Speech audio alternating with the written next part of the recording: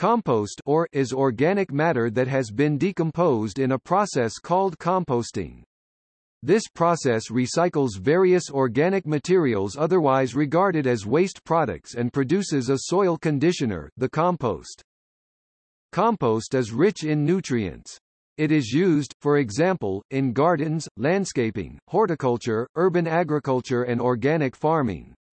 The compost itself is beneficial for the land in many ways, including as a soil conditioner, a fertilizer, addition of vital humus or humic acids, and as a natural pesticide for soil. In ecosystems, compost is useful for erosion control, land and stream reclamation, wetland construction, and as landfill cover. See compost uses.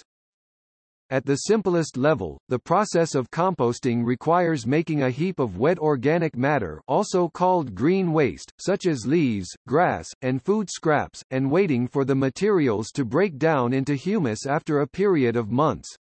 However, composting also can take place as a multi-step, closely monitored process with measured inputs of water, air, and carbon and nitrogen-rich materials. The decomposition process is aided by shredding the plant matter, adding water and ensuring proper aeration by regularly turning the mixture when open piles or windrows are used. Earthworms and fungi further break up the material. Bacteria requiring oxygen to function, aerobic bacteria, and fungi manage the chemical process by converting the inputs into heat, carbon dioxide, and ammonium.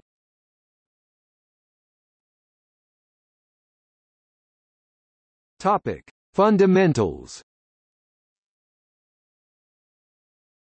Composting is an aerobic method, meaning that it requires the presence of air, of decomposing organic solid wastes. It can therefore be used to recycle organic material.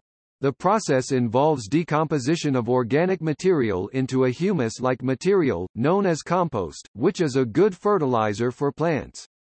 Composting requires the following three components: human management, aerobic conditions, development of internal biological heat. Composting organisms require four equally important ingredients to work effectively. Carbon. For energy, the microbial oxidation of carbon produces the heat, if included at suggested levels. High carbon materials tend to be brown and dry. Nitrogen.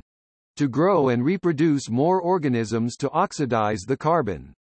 High nitrogen materials tend to be green or colorful, such as fruits and vegetables, and wet. Oxygen. For oxidizing the carbon, the decomposition process. Water. In the right amounts to maintain activity without causing anaerobic conditions. Certain ratios of these materials will provide microorganisms to work at a rate that will heat up the pile. Active management of the pile, e.g. turning, is needed to maintain sufficient supply of oxygen and the right moisture level. The air-water balance is critical to maintaining high temperatures 135 degrees to 160 degrees Fahrenheit, 50 degrees to 70 degrees Celsius until the materials are broken down. The most efficient composting occurs with an optimal carbon-nitrogen ratio of about 25:1. Hot container composting focuses on retaining the heat to increase decomposition rate and produce compost more quickly. Rapid composting is favored by having a C/N ratio of approximately 30 or less. Above 30 the substrate is nitrogen-starved, below 15 it is likely to outgas a portion of nitrogen as ammonia. Nearly all plant and animal materials have both carbon and nitrogen, but amounts vary widely, with characteristics noted above: dry, wet, brown, green. Fresh grass clippings have an average ratio of about 15:1 and dry autumn leaves about 50:1 depending on species. Mixing equal parts by volume approximates the ideal C/N range. Few individual situations will provide the ideal mix of materials at any point. Observation of amounts, and consideration of different materials as a pile is built over time, can quickly achieve a workable technique for the individual situation.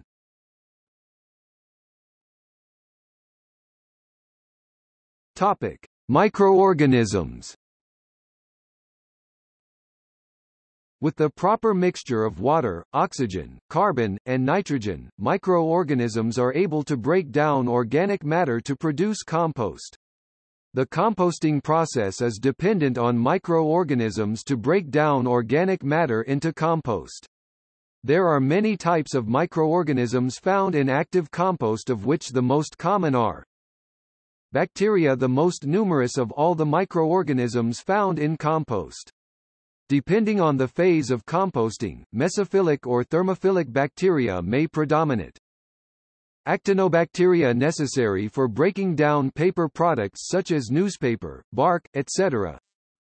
Fungi, molds and yeast help break down materials that bacteria cannot, especially lignin in woody material. Protozoa help consume bacteria, fungi and microorganic particulates. Rotifers help control populations of bacteria and small protozoans. In addition, earthworms not only ingest partly composted material, but also continually recreate aeration and drainage tunnels as they move through the compost.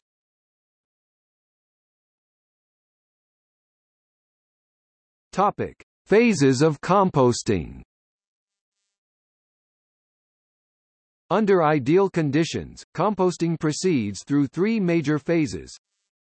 An initial, mesophilic phase, in which the decomposition is carried out under moderate temperatures by mesophilic microorganisms.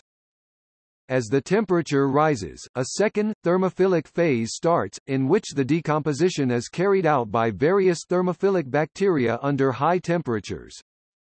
As the supply of high-energy compounds dwindles, the temperature starts to decrease, and the mesophiles once again predominate in the maturation phase.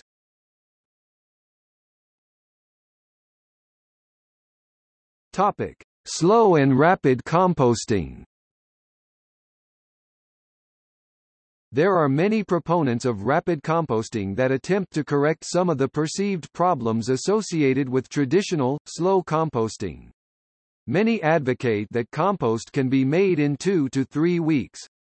Many such short processes involve a few changes to traditional methods, including smaller, more homogenized pieces in the compost, controlling carbon to nitrogen ratio (C/N) at 30:1 or less, and monitoring the moisture level more carefully. However, none of these parameters differ significantly from the early writings of compost researchers, suggesting that in fact modern composting has not made significant advances over the traditional methods that take a few months to work.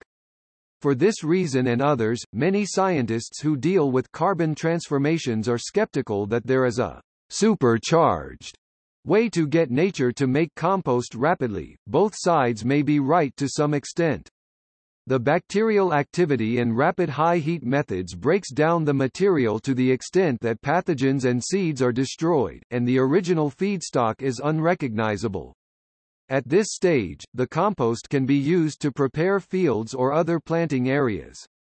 However, most professionals recommend that the compost be given time to cure before using in a nursery for starting seeds or growing young plants. The curing time allows fungi to continue the decomposition process and eliminating phytotoxic substances. An alternative approach is anaerobic fermentation, known as Bokashi. It retains carbon bonds, is faster than decomposition, and for application to soil requires only rapid but thorough aeration rather than curing. It depends on sufficient carbohydrates in the treated material. Topic: Pathogen removal. Composting can destroy pathogens or unwanted seeds. Unwanted living plants or weeds can be discouraged by covering with mulch compost. The microbial pesticides in compost may include thermophiles and mesophiles. Thermophilic high-temperature composting is well known to destroy many seeds and nearly all types of pathogens. Exceptions may include prions. The sanitizing qualities of thermophilic composting are desirable where there is a high likelihood of pathogens, such as with manure.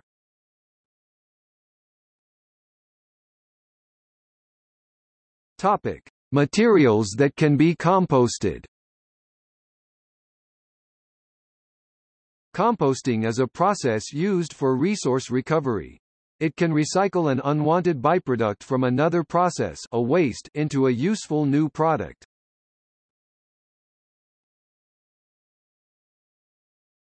Topic: Organic solid waste, green waste.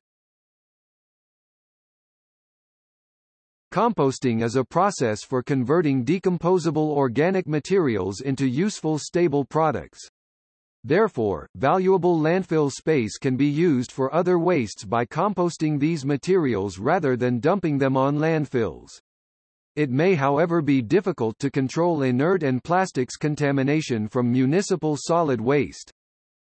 Co-composting is a technique that processes organic solid waste together with other input materials such as dewatered fecal sludge or sewage sludge. Industrial composting systems are being installed to treat organic solid waste and recycle it rather than landfilling it. It is one example of an advanced waste processing system. Mechanical sorting of mixed waste streams combined with anaerobic digestion or in-vessel composting is called mechanical biological treatment. It is increasingly being used in developed countries due to regulations controlling the amount of organic matter allowed in landfills. Treating biodegradable waste before it enters a landfill reduces global warming from fugitive methane. Untreated waste breaks down anaerobically in a landfill, producing landfill gas that contains methane, a potent greenhouse gas.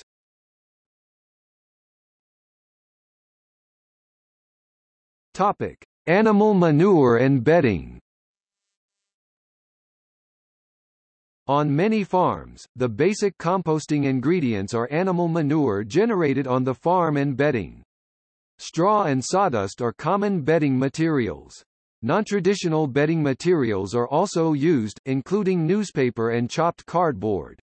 The amount of manure composted on a livestock farm is often determined by cleaning schedules, land availability, and weather conditions. Each type of manure has its own physical, chemical, and biological characteristics. Cattle and horse manures, when mixed with bedding, possess good qualities for composting. Swine manure, which is very wet and usually not mixed with bedding material, must be mixed with straw or similar raw materials. Poultry manure also must be blended with carbonaceous materials, those low in nitrogen preferred, such as sawdust or straw.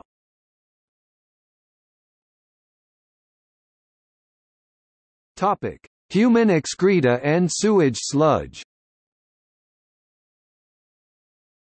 Human excreta can also be added as an input to the composting process since human excreta is a nitrogen-rich organic material. It can be either composted directly, like in composting toilets, or indirectly, as sewage sludge, after it has undergone treatment in a sewage treatment plant. Urine can be put on compost piles or directly used as fertilizer. Adding urine to compost can increase temperatures and therefore increase its ability to destroy pathogens and unwanted seeds. Unlike feces, urine does not attract disease-spreading flies such as houseflies or blowflies, and it does not contain the most hardy of pathogens, such as parasitic worm eggs. Urine usually does not smell for long, particularly when it is fresh, diluted, or put on sorbents.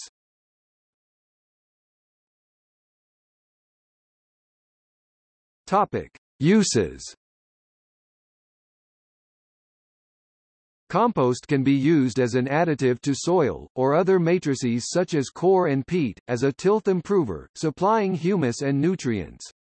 It provides a rich growing medium, or a porous, absorbent material that holds moisture and soluble minerals, providing the support and nutrients in which plants can flourish, although it is rarely used alone, being primarily mixed with soil, sand, grit, bark chips, vermiculite, perlite, or clay granules to produce loam.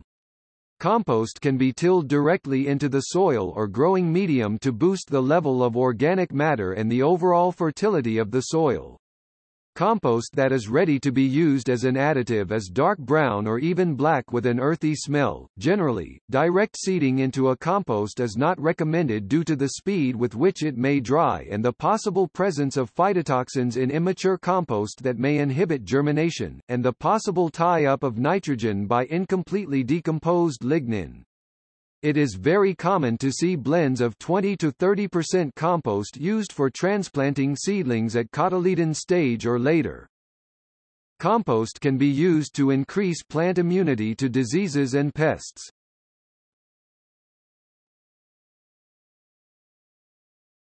Topic: Composting technologies. Various approaches have been developed to handle different ingredients, locations, throughput and applications for the composted product.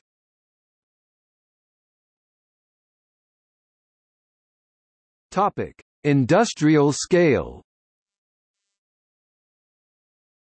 Industrial-scale composting can be carried out in the form of in-vessel composting, aerated static pile composting, vermicomposting, or windrow composting.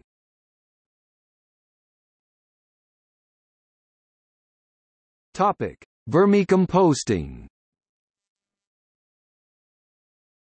Vermicompost is the product or process of organic material degradation using various species of worms, usually red wigglers, white worms, and earthworms, to create a heterogeneous mixture of decomposing vegetable or food waste excluding meat, dairy, fats, or oils, bedding materials, and vermicast. Vermicast, also known as worm castings, worm humus or worm manure, is the end product of the breakdown of organic matter by species of earthworm. Vermicomposting can also be applied for treatment of sewage sludge.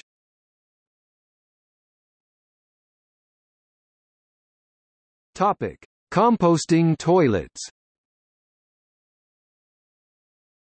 A composting toilet collects human excreta. These are added to a compost heap that can be located in a chamber below the toilet seat. Sawdust and straw or other carbon-rich materials are usually added as well. Some composting toilets do not require water or electricity, others may. If they do not use water for flushing, they fall into the category of dry toilets. Some composting toilet designs use urine diversion, others do not. When properly managed, they do not smell. The composting process in these toilets destroys pathogens to some extent. The amount of pathogen destruction depends on the temperature, mesophilic or thermophilic conditions, and composting time. Composting toilets with a large composting container of the type Clivus multrum and derivations of it are popular in United States, Canada, Australia, New Zealand and Sweden. They are available as commercial products, as designs for self-builders or as design derivatives, which are marketed under various names. Topic: Black soldier fly larva. Black soldier fly Hermetia illucens larvae are able to rapidly consume large amounts of organic material when kept at around 30 degrees Celsius. Black soldier fly larvae can reduce the dry matter of the organic waste by 73% and convert 16 to 22% of the dry matter in the waste to biomass. The resulting compost still contains nutrients and can be used for biogas production, or further traditional composting or vermicomposting. The larvae are rich in fat and protein, and can be used as, for example, animal feed or biodiesel production. Enthusiasts have experimented with a large number of different waste products. Topic: Bokashi.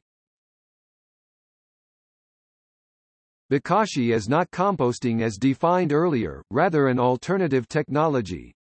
It ferments rather than decomposes the input organic matter and feeds the result to the soil food web rather than producing a soil conditioner. The process involves adding lactobacilli to the input in an airtight container kept at normal room temperature. These bacteria ferment carbohydrates to lactic acid, which preserves the input. After this is complete, the preserve is mixed into soil, converting the lactic acid to pyruvate, which enables soil life to consume the result. Bokashi is typically applied to food waste from households, workplaces and catering establishments. Because such waste normally holds a good proportion of carbohydrates, it is also applied to other organic waste by supplementing carbohydrates. Household containers, Bokashi bins, typically give a batch size of 5 to 10 kilograms, accumulated over a few weeks. In horticultural settings, batches can be orders of magnitude greater. Bokashi offers several advantages. Fermentation retains all the original carbon and energy. In comparison, composting loses at least 50% of these and 75% or more in amateur use. Composting also loses nitrogen, a macronutrient of plants, by emitting ammonia and the potent greenhouse gas nitrous oxide. Virtually the full range of food waste is accepted, without the exclusions of composting. The exception is large bones.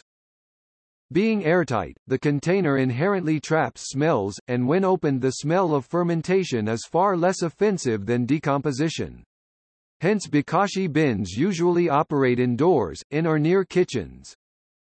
Similarly, the container neither attracts insect pests nor allows them ingress. The process is inherently hygienic because lactic acid is a natural bactericide and antipathogen, even its own fermentation is self-limiting. Both preservation and consumption complete within a few weeks rather than months. The preserve can be stored until needed, for example if ground is frozen or waterlogged. The increased activity of the soil food web improves the soil texture, especially by worm action. In effect, this is in soil vermicomposting. The importance of the first advantage should not be underestimated. The mass of any ecosystem depends on the energy it captures. Plants depend upon the soil ecosystem making nutrients available within soil water. Therefore, the richer the ecosystem, the richer the plants. Plants can also take up nutrients from added chemicals, but these are at odds with the purpose of composting.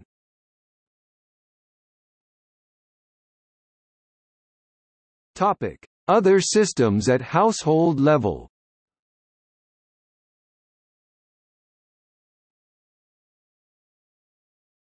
Topic: Hügelkultur, raised garden beds or mounds. The practice of making raised garden beds or mounds filled with rotting wood is also called Hügelkultur in German. It is in effect creating a nurse log that is covered with soil. Benefits of Hügelkultur garden beds include water retention and warming of soil. Buried wood acts like a sponge as it decomposes, able to capture water and store it for later use by crops planted on top of the Hügelkultur bed.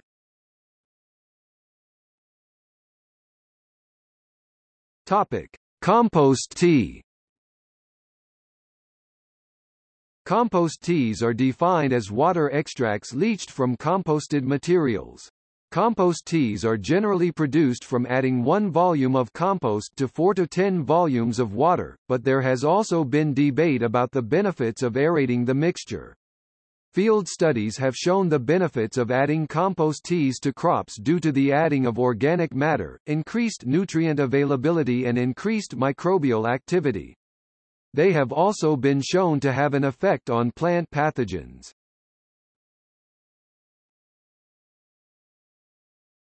Topic: Worm hotels.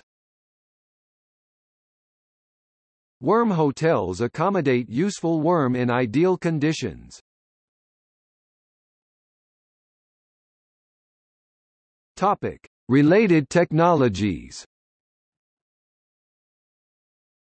Organic ingredients intended for composting can also be used to generate biogas through anaerobic digestion. This process stabilizes organic material.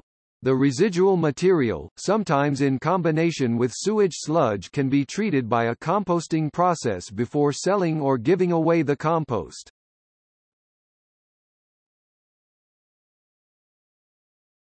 Topic: Regulations.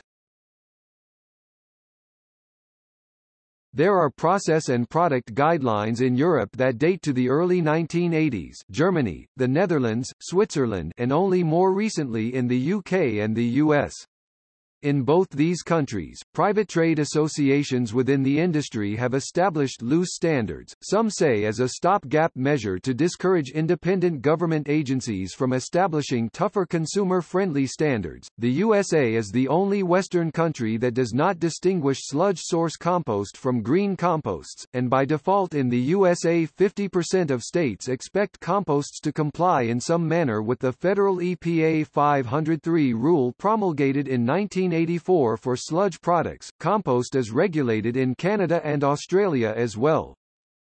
Many countries such as Wales and some individual cities such as Seattle and San Francisco require food and yard waste to be sorted for composting. San Francisco Mandatory Recycling and Composting Ordinance.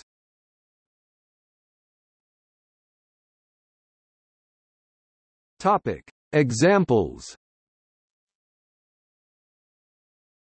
Large-scale composting systems are used by many urban areas around the world. The world's largest municipal co-composter for municipal solid waste (MSW) is the Edmonton Composting Facility in Edmonton, Alberta, Canada, which turns 220,000 tons of municipal solid waste and 22,500 dry tons of sewage sludge per year into 80,000 tons of compost. The facility is 38,690 square meters, 416,500 square feet in area, equivalent to 4.5 Canadian football fields, and the operating structure is the largest stainless steel building in North America. In 2006, Qatar awarded Keppel Seghers Singapore, a subsidiary of Keppel Corporation, a contract to begin construction on a 275,000-ton per year anaerobic digestion and composting plant licensed by Compogas Switzerland. This plant, with 15 independent anaerobic digesters, will be the world's largest composting facility once fully operational in early 2011 and forms part of Qatar's Domestic Solid Waste Management Center, the largest integrated waste management complex in the Middle East. Another large municipal solid waste composter is the Lahore Composting Facility in Lahore, Pakistan, which has a capacity to convert 1,000 tons of municipal solid waste per day into compost.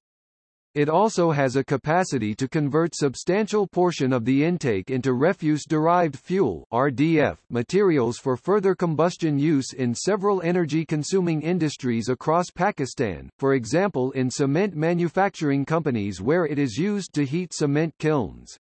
This project has also been approved by the Executive Board of the United Nations Framework Convention on Climate Change for reducing methane emissions, and has been registered with a capacity of reducing 108,686 tons carbon dioxide equivalent per annum. Kew Gardens in London has one of the biggest non-commercial compost heaps in Europe. Compost is used as a soil amendment in organic farming.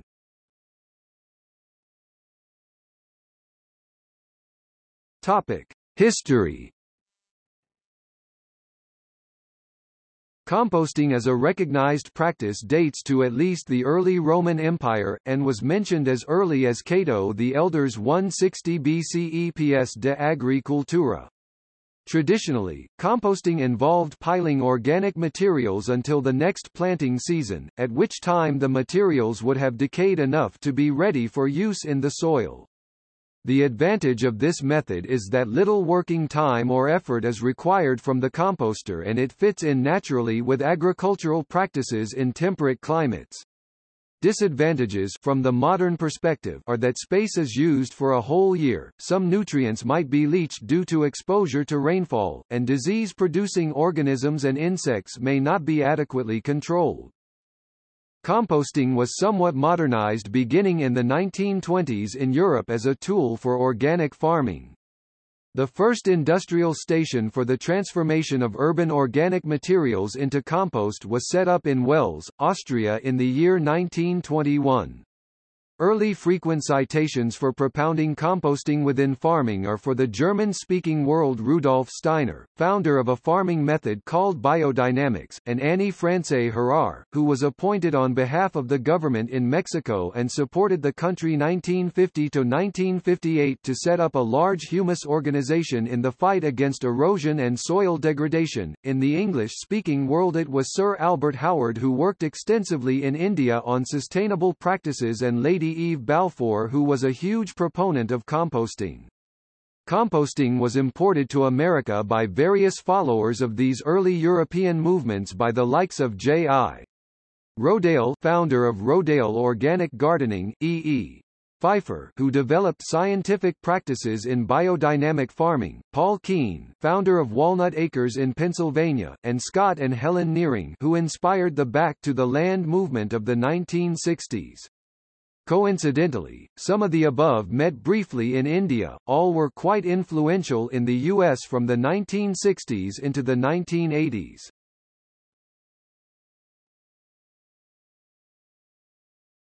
Topic: Society and culture.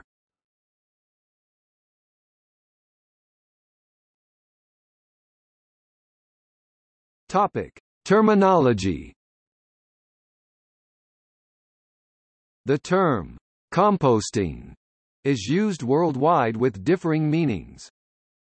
Humanure is a portmanteau of human and manure, designating human excrement, feces and urine, that is recycled via composting for agricultural purposes. The term was first used in 1994 in a book by Joseph Jenkins that advocates the use of this organic soil amendment. The term humanure is used by compost enthusiasts in the United States but not widely used elsewhere. Because the term humanure has no authoritative definition, it is subject to various uses. News reporters may use the term also for sewage sludge or biosolids. See also